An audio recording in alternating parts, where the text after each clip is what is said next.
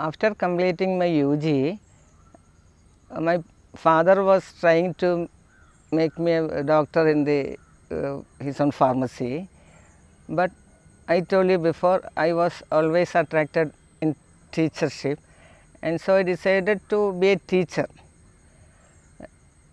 In that period, ladies were very few in the Ayurveda colleges as students, so I was always very something like a naughty, I can say, and not be very strict to one thing and doing like that, and humble, not like that.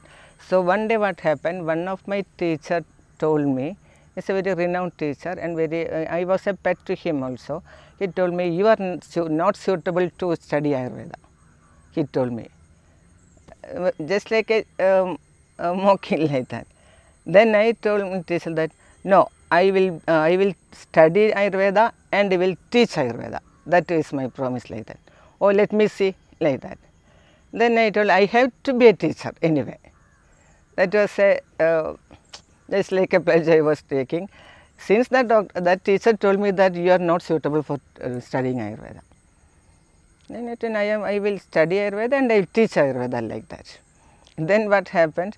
So after completing this my UG, I had to take PG anyway to become teacher. Then I decided to go for PG level, and then that was my first step why I was going to PG and the PG scholar. Then I was always, not because the disease of the eye, I was attracted to beauty of the eye actually. And then I was thinking why this we are able to see, but all examples are coming to eye, just like the eye of a fox, eye of a this crow, or we can see without eye.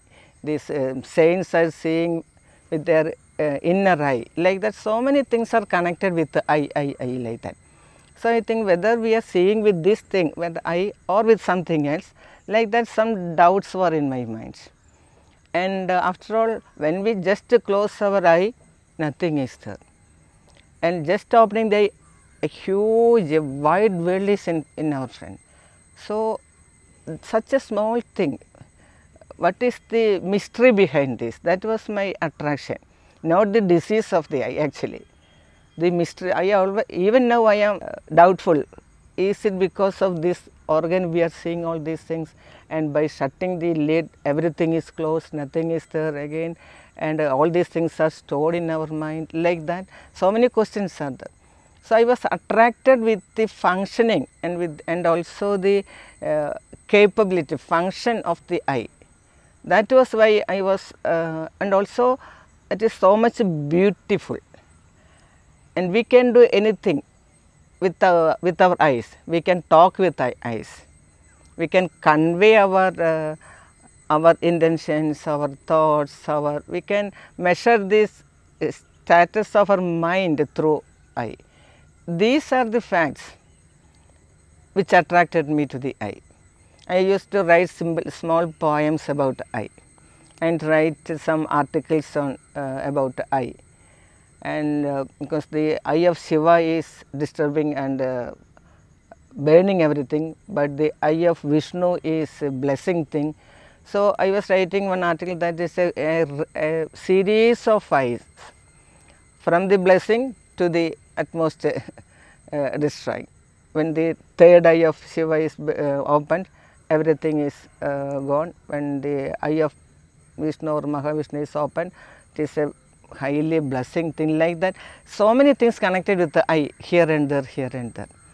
And these all were the attracting factors actually, not the vision and its disease and suffering, not because of that. And once I came to this field, both became joined. Without solving the problems of the eye, nobody can enjoy the beauty of this world with his sense organ. So that was the reason why I was selecting the eye and its diseases, not Shalakya as such. So even now I am interesting. Shalakya means all the diseases about the ear, nose, throat and head, everything comes under Shalakya. Now there are special these options for studying each things, disease of ENT and disease of head only like that, but I am always interested in disease of eye. It does not mean that I am not able to treat other disease, but I am especially interested in this only, because we can see without eye, life is nothing. In Ayurveda itself there is a slogan like that, Tulya Ratrin Divanam Pumsam Andhan. That means for a blind man, this day and night is equal. Life is nothing for them. And that line also was very highly influenced to me. Without eye, day and night are equal. Then what about the life? That is one thing. So even though life is, eye is that much beautiful, that much capable, but it should be functioning. And the functioning is, it is destroyed by different types of disease. So it is the duty or responsibility of a person who love eye to keep it functioning.